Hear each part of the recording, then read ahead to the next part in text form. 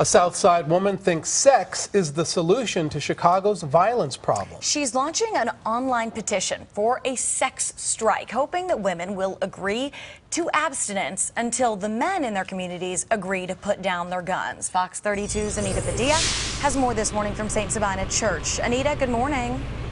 Hi, good morning to you. Yeah, it's a little unique, and April Lawson knows that, but she says the way to deal with the violence in Chicago is through sex.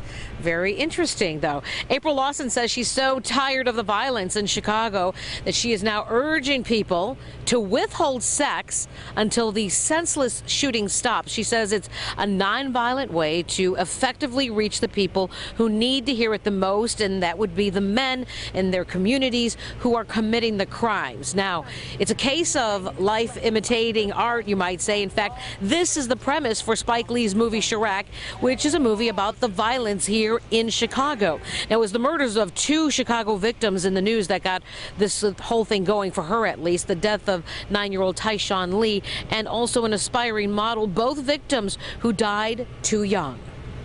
But I thought, I can do my silent protest, my individual silent protest, which is, well, then I'm just not going to have sex. I'm going to go on a sex strike. And I really was doing that just to be a catalyst for change and just to be able to open up some dialogue with people, especially some, the men in our neighborhood need to take on more accountability and responsibility.